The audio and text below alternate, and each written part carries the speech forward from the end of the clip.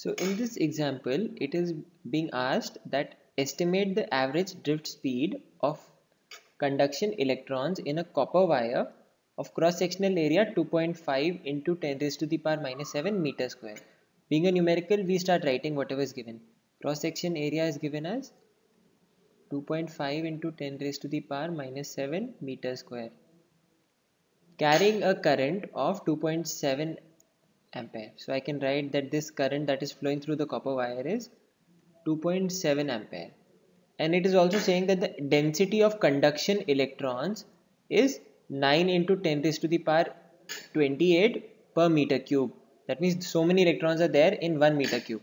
So I write this number of electrons is, conduction electrons is 9 into 10 raised to the power 28 per meter cube.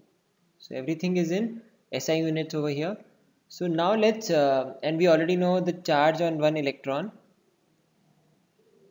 Each electron has a charge of 1.6 into 10 raised to the power minus 19 coulomb.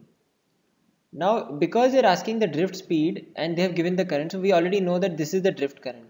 And we know that the drift current is nothing but the rate of flow of charge, which will be nothing but number of electrons into the charge. This is the total charge that is flowing per cross section area into the velocity. So this will be the flow of charge. So rate of flow of charge is nothing but the current. So that means how much coulomb charge is moving per second will be your current.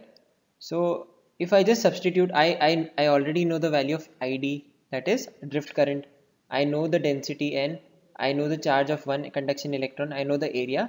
So it should be extremely simple for me to calculate this term, that is the drift velocity. So I can calculate the drift velocity using the simple formula ID upon NEA.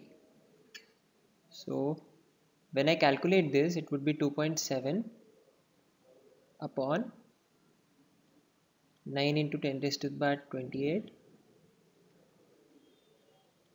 1.6 into 10 raised to the power minus 19, 2.5 into 10 raised to the power minus 7, that is the area. So when we calculate this, we get the value as 7.5 into 10 raised to the power minus 4 meters per second. So that will be the answer to our question. But it is very important to note that we could have got the other values, like they could have given us the drift velocity and the current and asked us the cross-sectional area. So we should know that this is the formula that governs the drift current, and it's quite a logical one. So that is the answer to our question.